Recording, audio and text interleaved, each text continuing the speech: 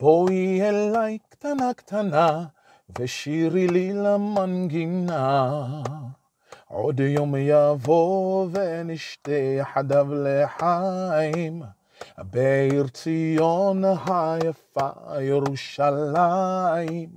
וכשהיום יבוא, יונת העוף גבוה, ישוב הזמר אל ביתו, כולנו נזמר אותו. Shabbat shalom, everybody. And yes, true, as the song says, one day in the holy city of Jerusalem, we will have a toast. We will drink to life in the kingdom of the Mashiach. May that day come soon and speedily in our days. Amen. Shabbat shalom, but not just Shabbat shalom.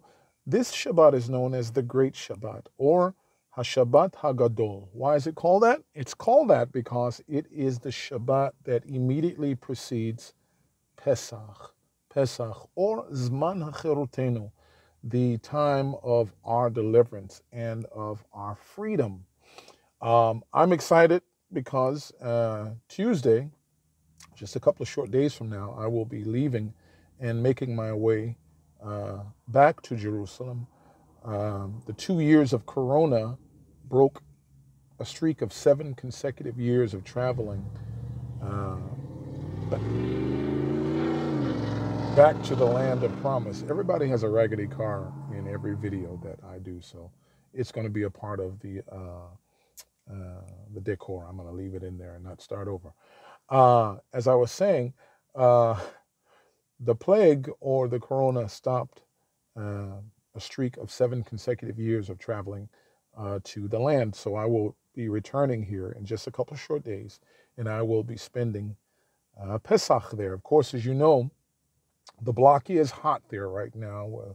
Stabbings, shootings, X, Y, and Z. It's a sad situation, but it kind of is what it is. It's never really calm. You just go and let it do what it do. I live on East 14th in Oakland, so I'll be fine. Things work out. So yeah, I also have a tendency of making my way back at a crossing point between religious holidays of all 3 faiths. This time I pulled off the trifecta. I will be there during Ramadan for the Muslims, which is going on right now, Easter for Christianity, and of course, Pesach. So I wanted to come before you very briefly to talk to you about freedom. What is true freedom? What is freedom from the standpoint of the Tanakh, of the Holy Writ? Freedom has morphed and become something of our own making. We've associated freedom more with our self-determination and autonomy, being able to do ultimately what we want to do when we want to do it, not being under the thumb of another group or another people group. On a level, I get that. I understand. Who would not want to be in control of their own direction and their destiny? Who would not want to be autonomous and not be subjugated to any form of oppression by anyone? Well, that's not the freedom that the Torah is focusing on, okay? Autonomy, self-determination, and all of those things are byproducts and blessings, okay, which are as a result of experiencing true freedom. You think the novel idea that everybody wants to be a king, okay, don't be triggered. Everybody wants to be a king, wants to be called a king. Everybody wants to declare how royal they are, okay? You think that's a novel and a new idea? No, not so much. See if this sounds familiar. In the book, Messiah Yeshua, or the Acts of the Deeds of the Sent Ones, we call it the book of Acts. In chapter 1, verse 6, a little dialogue here, okay? These are people speaking to the Mashiach before he ascends into heaven. It says in verse 6, Acts chapter 1, verse 6, Sha'alu oto hanesafim. And the gathering, the people who had gathered, asks him, Adonenu, ha'im bazman hazeh tashiv et malchut le'Yisrael? Lord, at this time, will you restore the kingdom to Israel? Not, will you teach us how to keep our souls clean? Will you teach us how to keep our souls free? Nothing about the spiritual man. The requests are immediately about the standing of Israel in the world as a power. When will we be back on top again? And look, in and of themselves, the questions aren't necessarily terribly bad. But notice the response. In verse 7, it says, Ana lahem, and he answered, Yeshua answered them, Lo lachem lada'atitim uzmanim shekava ha'av b'samchuto shelo. It is not for you to know the season or the time that the Father will return authority to you. It's not for you to know. Keep it moving. One more exchange. Mark chapter 10. Mark chapter 10, around verse 37. Okay, these are Vnei Zavdi, the sons of Zebedee, right? They approach Yeshua, and in verse 36, Yeshua asks this question. Sha'alotam, Yeshua, he asked them, Ma'atem rotzim she'eseh lema'anchem. What is it that you would want me to do for your sakes? 37, Heshivlo, they answered him, or Heshivulo, they answered him, Ten lanu lashevet echad liyamincha ve'echad lishmolcha betiferet kedvodecha. Give to one of us to sit on your right hand, and the other to sit on your left hand, betiferet kevodcha, in the splendor of your glory. Verse 38, Amar lehem Yeshua, Yeshua says to them, Enchem yodim ma she'atem mevakshim. You don't know what it is that you asked. Okay? Haim yecholim atem lishtot et hakos she'ani shoteh? Are you able to drink from the cup that I will drink? Or lehitavel batvila she'ani nitbal, or to be baptized with the baptism that I will be baptized with. Of course, you know how we are, full of zeal. Verse 39, Amrulo, they answered him, right? Anachnu yecholim, we are able.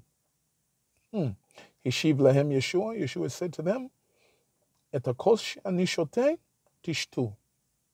The cup that I, am drinking, you will drink. Uvatvila she'ani nitbal titablu. And of the baptism that I am being baptized with, you will be baptized as well.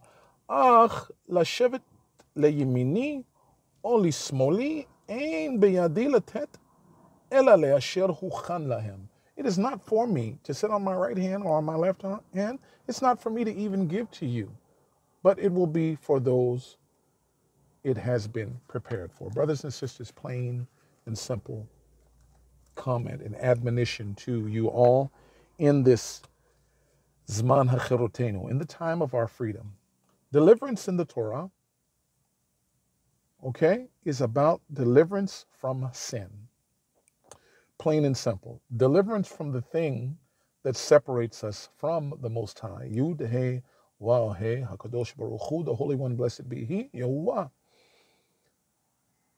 Since the fall of Adam HaKadmon, the first Adam, and the sin of the fall that created the wall of separation between us, redemption is about bringing us back to that Edenic state, to that Edenic relationship. Again, the walking of the voice of the Most High moving through the garden in the cool of the day. Hey, Abba, how are you? Mashlumcha, it's good to see you, Abba. I love you so much. Imagine that environment, to be in his presence unfettered, with nothing to hide, nothing to fear, nothing to be concealed. All is wide open. There is no sin. This is the liberation. This is a redemption that's called out in the Torah. Now, that autonomy, that self-determination, and all of those blessings are a byproduct of obedience. Hear me well. That autonomy, self-determination, and all the associated blessings that come along with it are a byproduct of obedience, okay, and walking in the path. Captivity, baldness, okay, not me, it's just I cut it all down pretty low. But baldness, being, and when I say baldness, I mean lacking, being without, which happens to be kind of a wordplay there in the Semitic languages.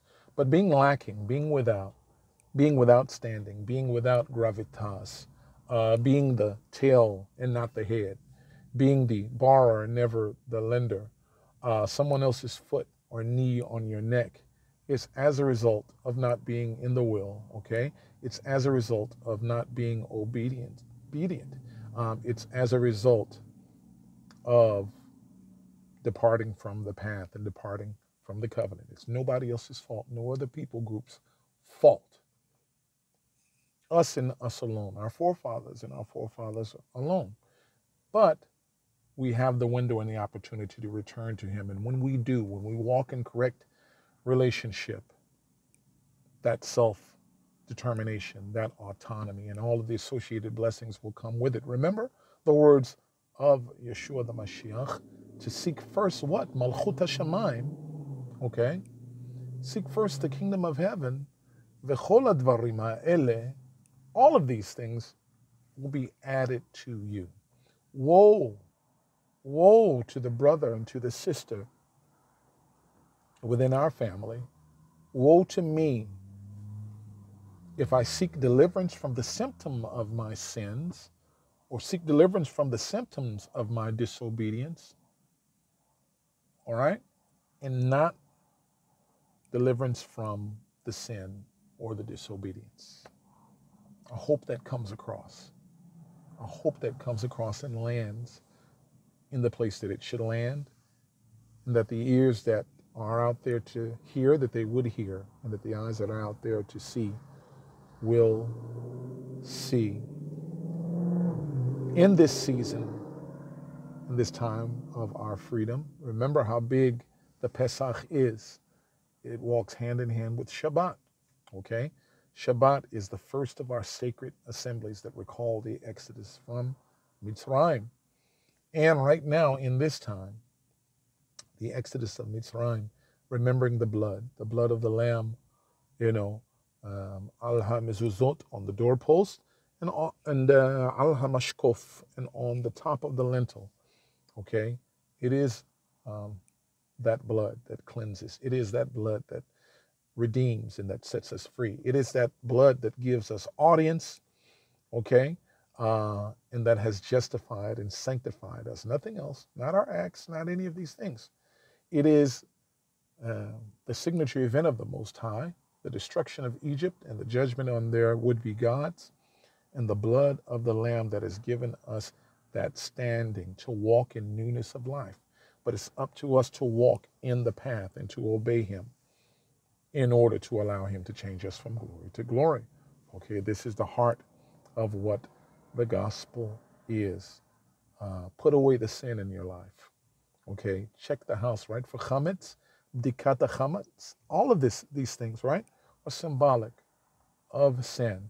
This is a time to examine yourselves, for me to examine myself, and put away the leaven in our lives so that we can hear and so that we can see all that he has for us.